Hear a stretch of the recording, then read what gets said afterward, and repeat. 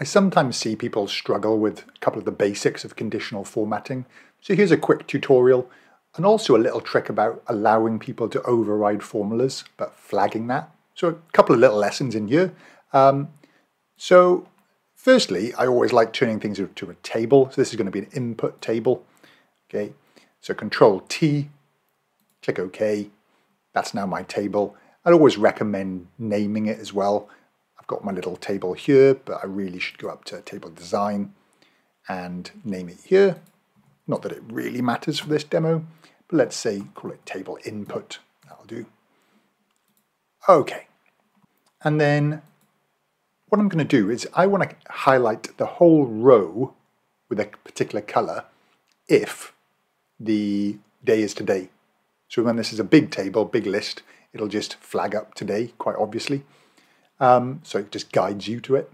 So rather than building some sort of formula inside conditional formatting, which you can do, I tend to these days prefer to build my formula outside and then just collapse that column, just so it's really obvious and much easier to fix. And people are aware there's a formula there then. Okay, so I'm just going to go equals that equals today. Okay, open the bracket, close the bracket, that's all. And there we go, that's today. And all you want with this conditional formatting formula is the answer to be true or false. Because then I'm just going to say, look, if that's true, do the formatting. All right, so then we're just going to highlight all the data. So we can either hover over there, okay, or you can click in a cell and Control A.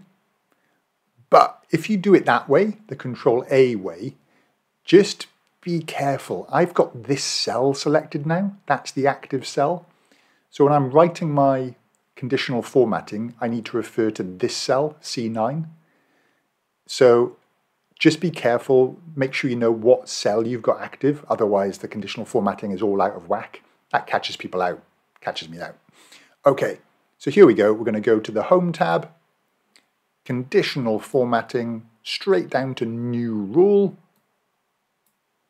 and use a formula. And we're going to go equals, and this is the key bit, that's the highlighted cell. So I'm going to click on this one, okay? And then I definitely always, because I want to highlight the whole row, I always want to check column C. So the $ needs to stay there, but I want it to look at a different row for each row. I want it to check against this one, this one, this one, etc. So that's it.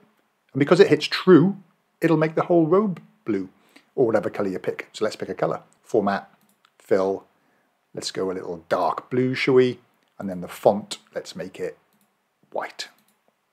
Click OK, and click OK.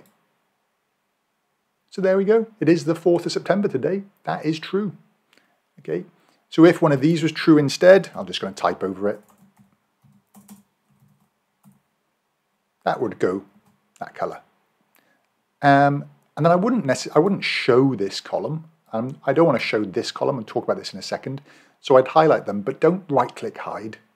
Okay, go to Data, and right across is Group.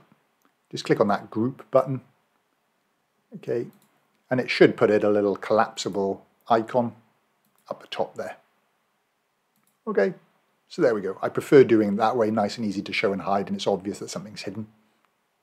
Safer. All right, so then in here I want to put a little data validation box. So I'm just going to highlight it, Control spacebar. Okay, let's go to data validation, data validation. Let's pick from a list. Okay, source is going to be here. Again, there's better ways of setting this up with named ranges and things, but not the lesson for today, not about drop downs. Okay. All right, so there's our list, and that'll do. Okay. Could put message in and things like this. So here's some products. There's Shreddies small. Okay, there's Weetabix large. All right, and then I want to do some X lookups. So equals X lookup. I want to look that up, comma, in this list, comma, and bring back the pack size and press enter. All right, and then with the blanks, I would just want to put an if at the start. So if, okay, this cell equals blank, then blank. Otherwise, do the formula. Right at the end, put a little bracket. Okay, now because this is a formula, I'm actually going to make these columns a slightly different color. All right, so I'm just going to make those gray or something, and I'm going to make these columns a slightly different color. Generally I go a bit darker than that, but I won't bother changing it for now. Okay, just to show that it's sort of a bit different. And again, I do the same thing for these two columns. Great. And then I'm just going to copy, paste that, press F2, and then rather than bringing back the pack size, I'm going to bring back the cost. Beautiful. So, all really good. Now, with this, you could actually add a little check to see if anybody's typed over your formulas. You can sort of lock it down to force it to, to not allow people to change this. But let's say something, sometimes things are wrong or there's a new cost and we haven't got time to go back to the validation and all this sort of stuff. It can happen. You really want to pick it up. So here's the little check. I'm just going to go and say equals is formula. All right, and I'm actually going to reference both these cells. So it'll check if it'll basically give a true, okay? But then if I add 0 to it, it forces it into a 1, 1, okay? Which is great. But what I want to do is check if it's not a formula. So before I do that, I'm going to wrap the whole thing in as a not. So I want to do the opposite. So not is formula. So that'll give me false, false, plus 0. Okay, will give me zeros. So they'll turn it into numbers because I'm going to sum those up. So when I sum it all, okay, sum this, and right at the end, probably best to do this as a lambda actually. Okay, so this is not an issue because everything's a formula. But if somebody happened to type over something with 100, see, this is actually showing that there's something there.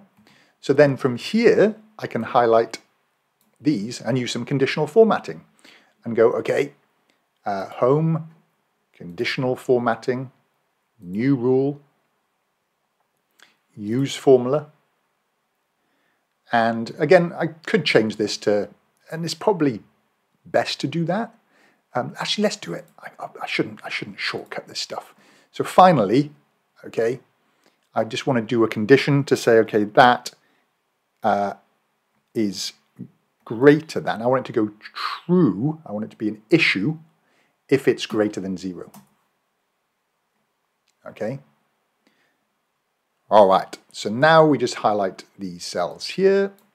We go home, conditional formatting, new rule, use formula, and just refer. Now check, this is what catches you. There's my cursor in that row. Okay, so I'm going to refer to this one. Okay, so use formula, so just simply equals this cell must refer to column, I want to refer to column D. I want the reference to the 6 to change. And then from a format point of view, let's go fill, and let's just flag those as orange, okay? With, yeah, that'll do, orange. With, make sure the font is bold and black. Okay, and okay. So now if we type over this with a 6, those are being flagged. Now, the downside of having one formula check is that both are being flagged, so it's not obvious which one's the issue. You do have this little green flag in there. If you did want to do them individually, you could just highlight both and actually write the formula. So home, conditional formatting, Let's go manage rules. Let's just change this one. It'll be a nice way to show you how to edit these. So I'm going to go edit rule. And rather than equals D6, you could go equals not is formula. Open the bracket. Click on the first cell that you've got highlighted here. See, that's where my cursor is. Okay, get rid of all the dollar signs. I've just pressed F4 a few times to toggle through there. Close the bracket, and then OK, and apply. And this time only the one you've changed is impacted, so this could be 500. Now, you don't really want people to type over your formulas, terrible idea, but I've come across a few scenarios where it's just necessary. Okay, ideally have override columns and other things so you don't mess up your formulas, but if you are going to let somebody mess up your formulas, you really want that in there. So just a little tip might come in handy. There we go. Hope you find that sort of stuff useful. Okay, let me know what you think in the comments. Love to hear from you, and I'll catch you in the next video. Before you go, check out one of my other videos or playlists and click the subscribe button. Thanks for watching.